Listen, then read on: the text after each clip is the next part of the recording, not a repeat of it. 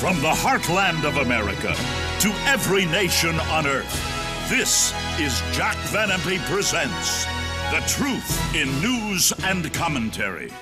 Here now are Doctors Jack and Rexella Van Impe. Hello and welcome to Jack Van Impe Presents. Newsweek magazine had quite an article that we will be dealing with today. We are all socialists now. And Newt Gingrich's new book, To Save America.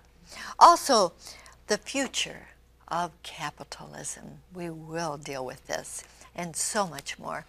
Before we get into our program today, I just want to say thank you, Lord, for America. I cannot express what a joy it is for me to live here and for us to have the opportunity to give the gospel here in the United States without any oppression. We can give the gospel now, Jack, around the world. And we do, Rexella, to 247 nations, every country on earth, every week.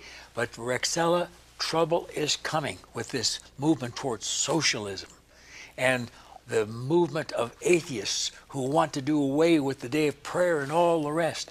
And the hate language thing that the UN is proposing so that you'll not be able to say that Jesus is the only way. And that is the gospel, that Christ died for our sins, was buried and rose again the third day, according to the scriptures, 1 Corinthians 15, verses 3 and 4. America's in trouble, as you'll hear today. Oh, yes, Jack. And with that in mind, we need to pray for our wonderful country, that we will maintain our freedom. Well, I want to refer to the 40th president. Do you remember who that was? He was the one who brought down the Berlin Wall and communism in Eastern Europe.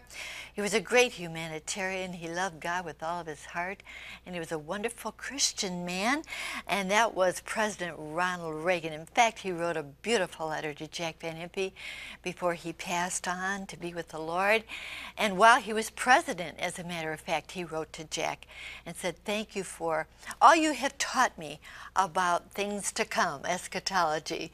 Yeah. And it was a great letter. You really enjoyed it, I loved your Jack. books and videos, and because of it, I believe Armageddon is coming, and America must prepare. Yes, absolutely.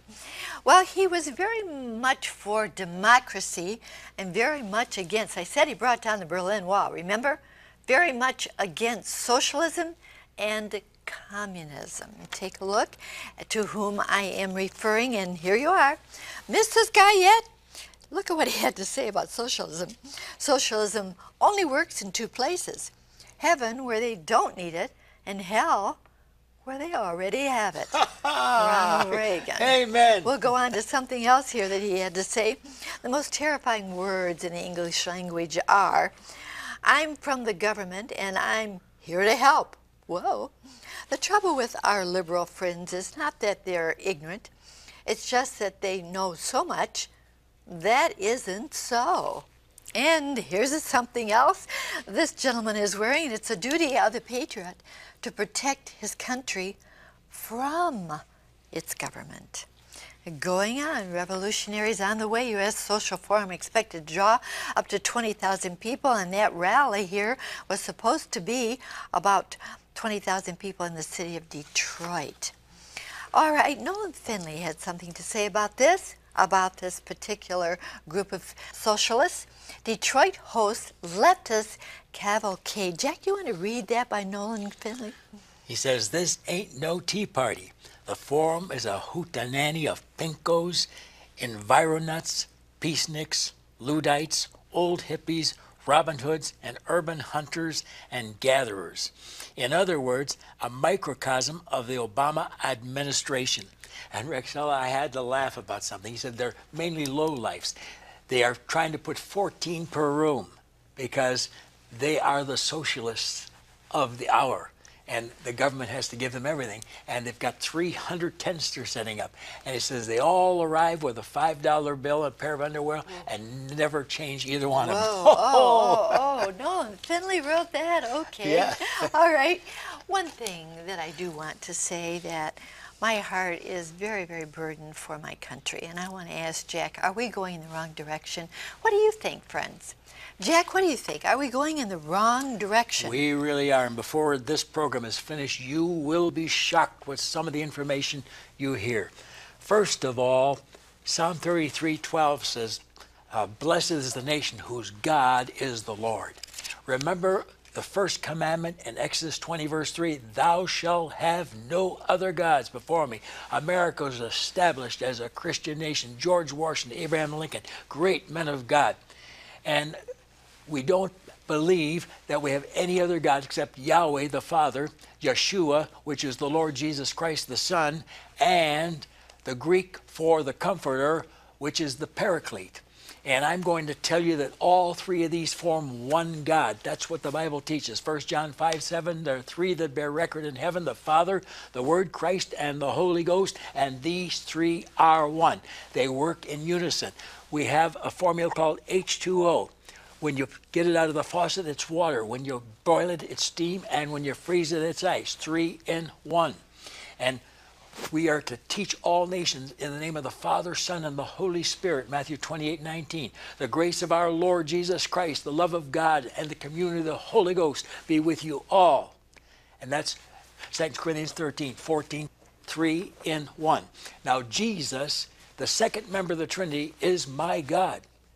That's what this book teaches over and over. Matthew 1:23, a virgin shall be with child and shall bring forth a son, and shall call his name Emmanuel, which being interpreted is God with us. Oh, do I like Acts 16:30, the Philippian jailer said to Paul and Silas, sirs, what must I do to be saved? And he said, believe on the Lord Jesus Christ and thou shalt be saved. Now watch verse 34.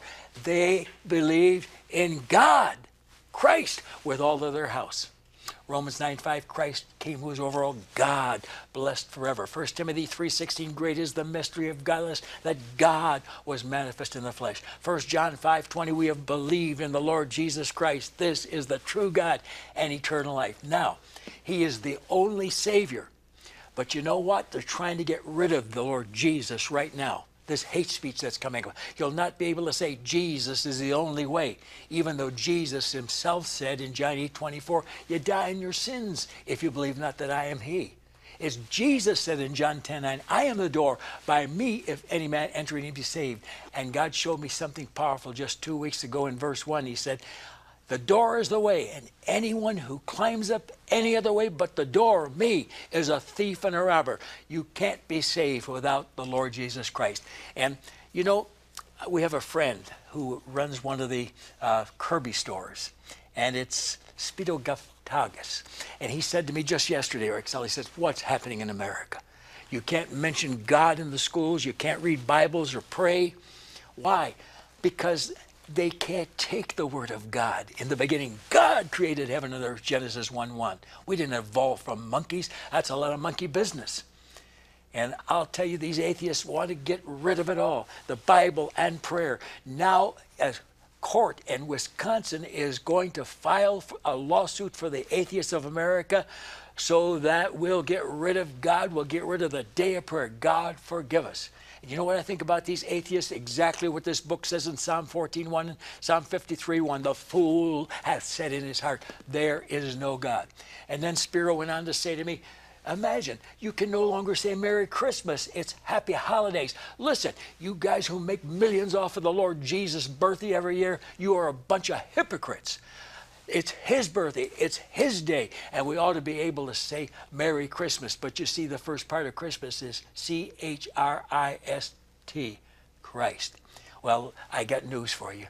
You know why Christ came? John 3:16, God so loved the world, he gave his only begotten Son, that whosoever believeth in him should not perish, but have everlasting life.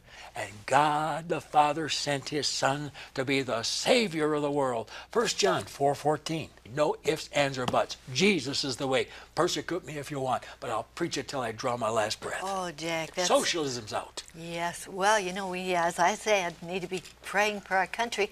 And a question again, Jack, that I would like to ask you. Can we turn it around? We're going in one direction. Can we go in the other direction? Well, we're going to try with the coming election in November, but I'm not into politics. Don't ever accuse me of being a politician. I am sticking up for Christ. I'm sticking up for the Bible. I'm sticking up for religion. If I can't find it in the Bible, I won't say it on the air. So I'm not into politics, believe me. But Rexella, I don't think we're going to be able to turn it around.